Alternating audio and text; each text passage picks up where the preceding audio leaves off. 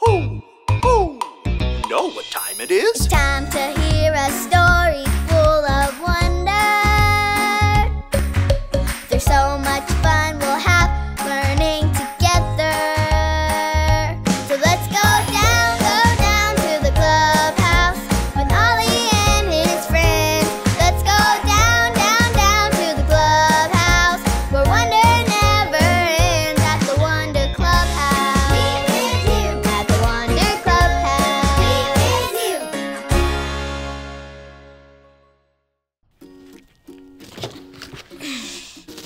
Hi friends, I'm Kai. We've all been working in the community garden. Everyone's getting together for a ginormous feast. So my mom and I picked a bunch of food from the garden to cook. I can't wait to show you.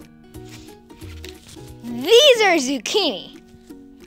I know they have a funny name, but they taste super yummy in my mom's zucchini bread. This smells so good. Oh, and we dug these potatoes out of the dirt. They make the best thing ever. Mashed potatoes. Good.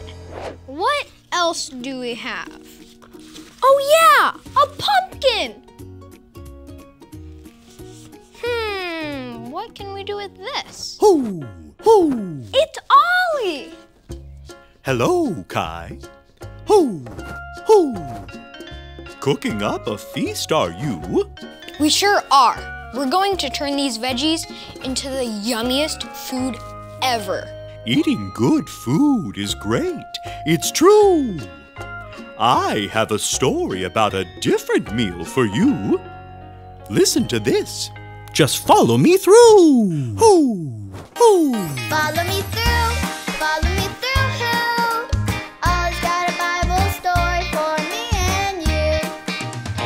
Wow, Stormy, you already finished your breakfast? It must have been so good. Oh, hi friends. I'm Carrie and this is my best dog, Stormy Jane. She just finished her delicious breakfast and she is so thankful for it. That reminds me of a story. Do you want to hear it? Okay, well today's true story from the Bible starts in a desert. Have you ever been to a desert? This one is hot and sandy and sweaty. Oh look, it's the Israelites. They are God's people. But do they look happy? No, they look hot and sweaty and hungry. So God told them, I will give you food, and when you wake up, you can eat it. That night, while everyone was sleeping, God covered the ground with bread. Have you ever heard of something so amazing? God gave the people all the food they needed. And when the people woke up, they were so excited. God gave us food today. Yay! Thank you, God. They were so thankful. But then, everyone say, uh-oh. Ready? Uh-oh. Look at their faces. Do they look happy to you? No. Do they look thankful? No. The Israelites were worried that God wouldn't give them food again the next day. They went to bed worried. But when they woke up, there was bread on the ground again. Yay! God gave us food today. Thank you, God, they said. Surely they'll stay thankful now, right? Uh-oh, not again. They worried until they went to bed. But every morning they woke up to more bread. Day after day this happened, over and over, until finally the Israelites stopped worrying. They knew that they could trust God to give them what they needed each day, and they were thankful. But what about us? Can God give us what we need each day? Yes, so we can be thankful. Thankful when it's pizza day, or rice day, or Taco Tuesday, because we can thank God for everything.